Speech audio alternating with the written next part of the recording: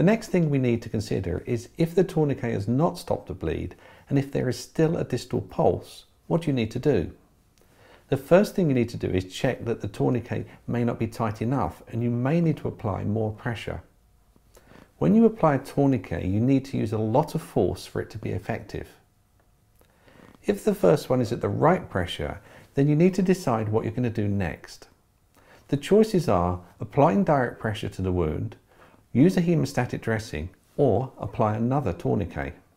The first one to consider would be the use of direct pressure and a pressure dressing.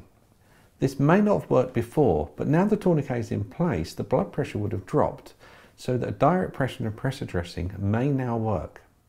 This is the simplest and most effective option. The next options are to use hemostatic dressing or apply another tourniquet.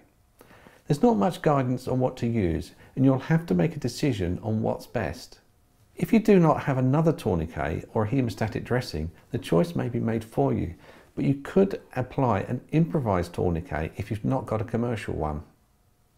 If you do apply a second tourniquet, apply it above or below the first one on a single bone if possible, keeping it 5 centimeters above the joint. You could apply it to the lower leg or lower arm, as it may be effective there now as the blood pressure has dropped.